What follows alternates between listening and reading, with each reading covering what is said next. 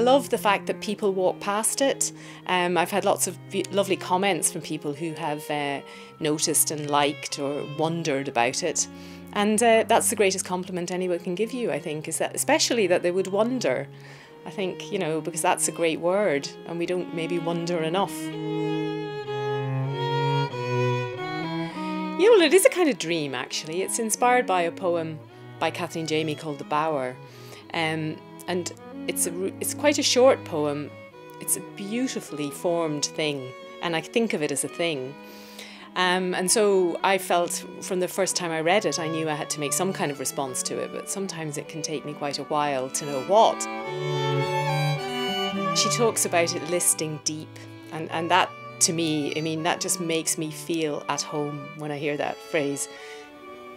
I like to use text as a material as well, but I'm using less of it, and I'm using it in a more considered way in more recent work. And so the text just says, and listing deep, but it's almost something that you could miss when you first look at the painting or the piece, and that's intentional. It's not that it's an afterthought, it's that it's not meant to be shouting at you. It's like being whispered, almost. So it is painted, but it's layered up with other things. And so it's layered up with fragments of leaves and who knows what else.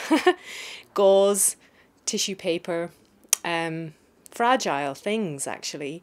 But to me, they're very powerful things. So I've got lichen and poppy petals and leaves and all kinds of things. And so they're waiting to be used. And I know exactly when the time is right. But I have to get them all out and have a look at them all. And there's a palette and a texture that I'm looking for. And I sometimes get very inspired too by the impression that they've made in the book.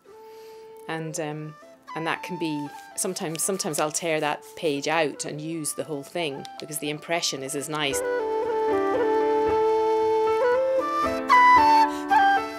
It can take a long time. There's a kind of seeking and finding process.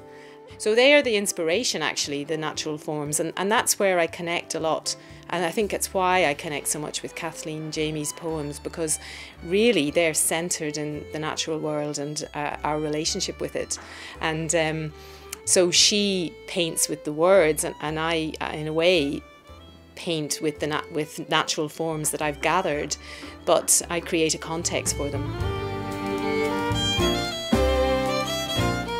I love being exhibited at Stirling. It's great. It's a really good honour, and to be amongst all these, you know, sort of, well, artists whose work I had known about. They're part of the canon, if you like, and so it's really good, and that doesn't happen actually all that often.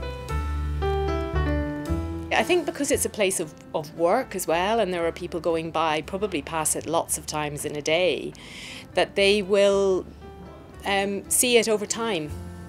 My work isn't created with this intention, but everybody says that it reveals itself in new ways the more they look at it. The way that I use materials and the way that I do layer them up. I suppose the act of doing that creates things that even surprise me. And they are absolutely not intentional.